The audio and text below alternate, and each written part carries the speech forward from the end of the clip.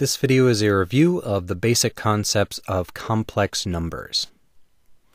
So complex numbers are those which are going to involve I, which is the square root of -1. So in general, a complex number will have some real part, A, plus some imaginary part, B times I, where both A and B are real numbers. So real number being something that we think about in terms of everyday numbers, some value between -infinity and +infinity. And then multiplying some real number times I makes that an imaginary number, which is some real number times I. So in general, a complex number having some real and imaginary parts, we have some interesting properties to work with. So since I is defined as the square root of -1, I squared, of course, is going to be -1. Then I to the fourth will equal 1. And also, interestingly, I cubed will be equal to -I. Okay, so these numbers are all what we would call complex, sometimes indicated by this type of C with an extra vertical line inside the loop there. Right, we also can define the real and imaginary parts of those in terms of the entire number. So the real component of C would be A, and that's equal to 1/2 times the complex number plus its complex conjugate. So the complex conjugate of a complex number is indicated by a little asterisk or star up in the top right-hand corner. This shows up a lot in quantum mechanics.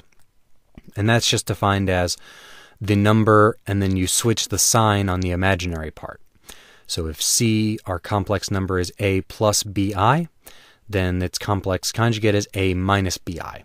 So you can show by substitution that this real part of C has to be equal to A.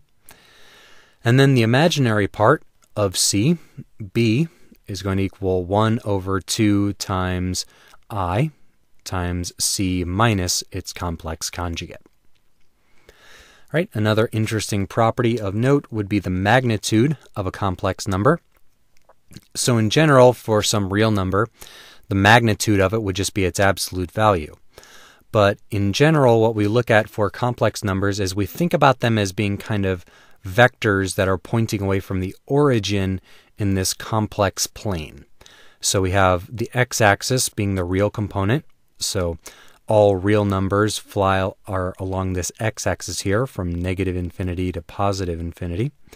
Then we have this imaginary axis for the y-axis, as I've indicated there, the value of b.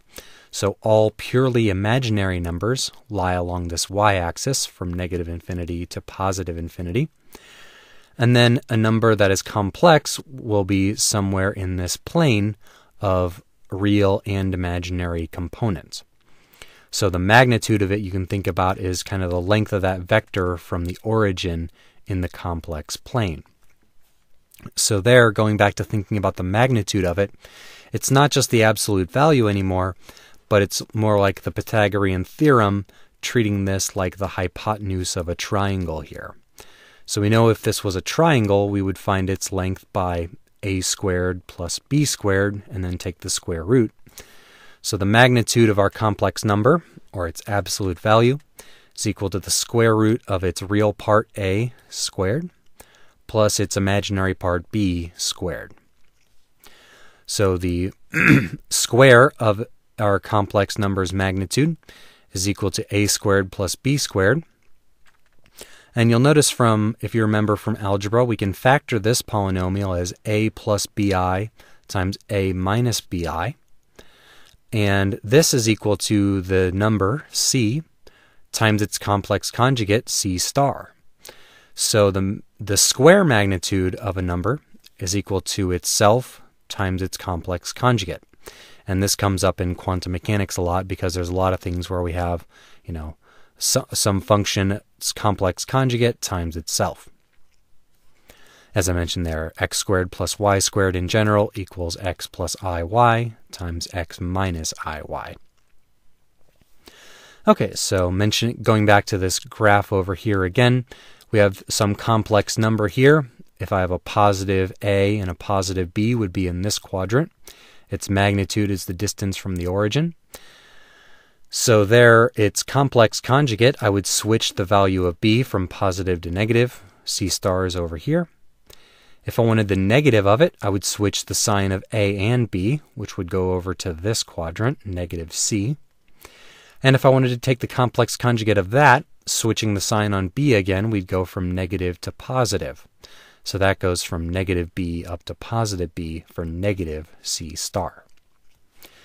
Yep, if your imaginary part is 0, then you are purely a real number.